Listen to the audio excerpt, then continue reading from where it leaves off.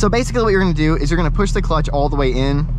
Once the clutch is in, you wanna put the thing in first gear. As soon as I let the clutch out, it's gonna start to engage whatever gear I'm in. So obviously you wanna start in first, because as these gears go, they get bigger, and the engine is only spinning at so much RPM right now, and obviously for 6th gear being the biggest, it's just not, it doesn't have enough power to spin that big of a gear, and that's why we couldn't really accelerate from 6th if we wanted to. So you wanna start in first, and then obviously move your way through the gears as you're accelerating.